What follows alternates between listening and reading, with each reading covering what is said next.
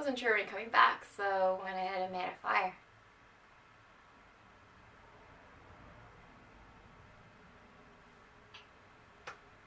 I'm guessing this has something to do with Brent.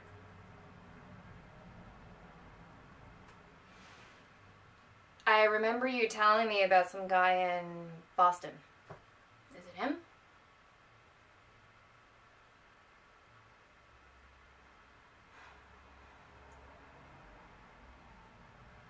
How are you feeling?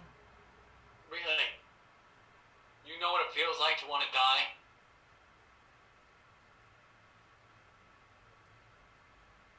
That's why you came up here. To kill yourself? No, I came because I couldn't. I stood on those tracks and I watched that train come right at me. The light was so bright. It was like relief. Like a light at the end of the tunnel, and loud enough to just drown it all out. I hate it. I hate living this. I hate being gay. Oh, you stupid son of a bitch!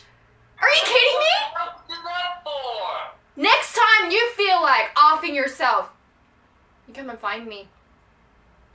Talk to me. You don't go pulling crap like this. I am your friend. I don't give a shit who you choose to love, be with. I love you. Who you are.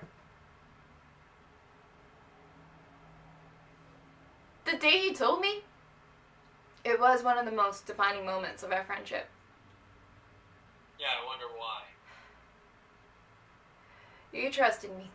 Before your family, before anyone else in your life, you told me. Look at me. Sammy, stop staring at the dirt. Say it.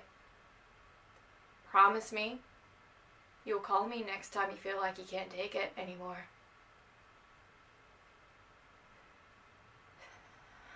Promise me, Sammy. Okay, fine, I promise, I'll call. Good.